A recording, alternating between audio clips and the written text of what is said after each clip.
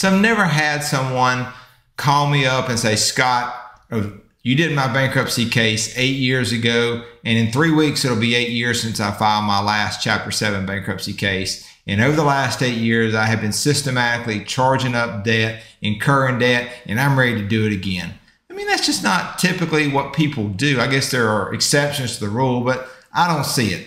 Now, there are 3 main reasons why I see people filing for bankruptcy. And typically those are they lost a job or they had some type of major pay cut. Number 2, they went through a divorce where they had from 2 household income to 1 household income. Or number 3, they had a lapse in medical insurance or didn't even have medical insurance to begin with, and now they've got some catastrophic injury or a lot of medical bills that have come up.